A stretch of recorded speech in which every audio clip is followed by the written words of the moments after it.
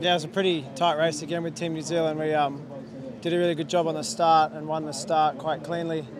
And then, they reeled us in down on that first run. Pete got pretty aggressive, trying to give us a few luffs at the bottom.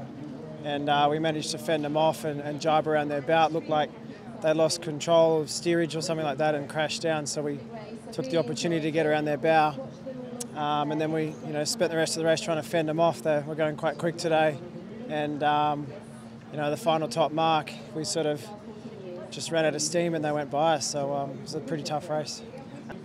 Yeah, well, that one was pretty fair enough. We were on port, they were on starboard, and even if we made the cross and there was no penalty, they were still going to beat us there. We really needed to tack and get inside them there, and it was probably a little bit of a misjudgment there. But I think even had we have tacked to leeward of them, we weren't going to lay the top mark, and we weren't laying the right ones. So we just put ourselves in a bad spot. Yeah, I think in hindsight we should have had our other boards on, the same ones we had yesterday.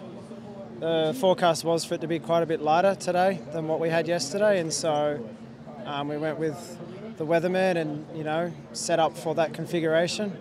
And unfortunately, it was only a knot or two lighter than yesterday, and I think we hurt pretty badly because of that.